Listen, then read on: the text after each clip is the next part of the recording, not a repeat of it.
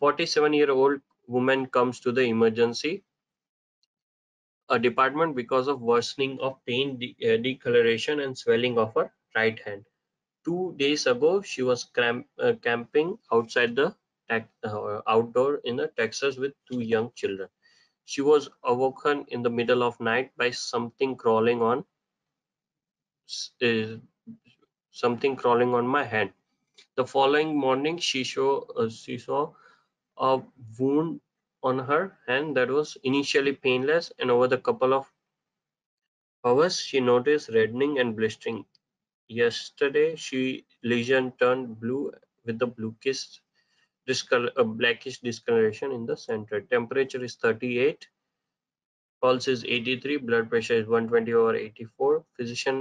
Physical examination shows bluish plaque with central area of necrosis surrounded by the rim of erythema at the dorsal of his right hand. Which of the following animals is most likely responsible? So which of this is a likely scenario? Okay, so this patient is having a bite from brown recurrent spider. You can see this kind of spider it's actually tan color, not the brown color like the skin. Okay, the brown recurrent spider are epidemic in southeastern and midwestern United States. They provide various enzymes that can cause local destruction of tissue integrity and breakdown of the skin.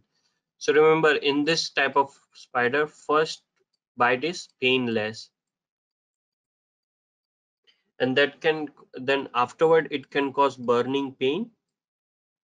From burning pain, it can grow into blackish scar or black color ulcer, and the systemic findings are uncommon but can include fever, malaise, nausea, and any kind of life-threatening. So what is the treatment for this patient? We apply ice and we check for tetanus prophylaxis or vaccination.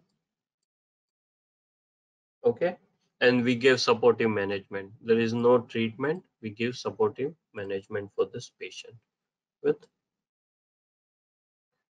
black recurrent spider. Okay, you can see the first it was painless, then it became painful, burning, and caused black. Sorry, antihistamine? No, it does not have any kind of anaphylactic reaction in the spider, so we should refrain from giving antihistamine. It's not a treatment for this spider bite, this specific spider bite. Thanks for watching. Please give a thumbs up and subscribe for more.